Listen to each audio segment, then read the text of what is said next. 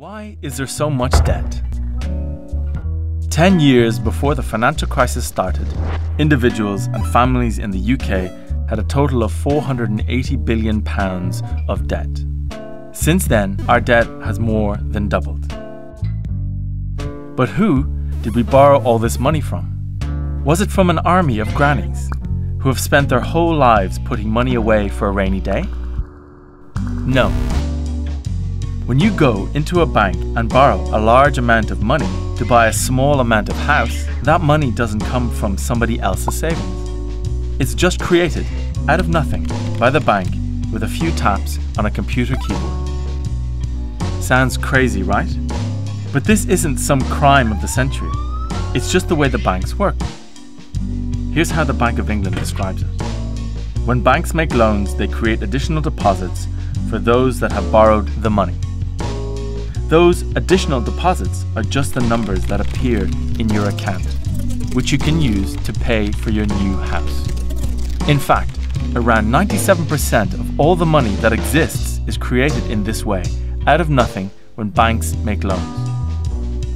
Every loan they make creates brand new money in the economy, whether it's a personal loan, car finance, or mortgage. Now, here's the problem. If almost all the money we use is created by banks when they make the loans, then for every pound of money, there has to be a pound of debt. If we want more money in the economy, we have to go further into debt to the banks, because more borrowing from banks means more new money is created. But the process happens in reverse when we repay loans. When we pay down our debts, the money effectively disappears. This makes it impossible for all of us to reduce our debts. If we start paying it off, then the amount of money in the economy shrinks. Less money in the economy means less spending, and less spending means fewer jobs. So there's the choice. We can have either more money and more debt, or we can have less debt and less money. When the only way to get money into the economy is to borrow it from the banks that create it, then we'll always be trapped under a mountain of debt. But it doesn't have to be this way.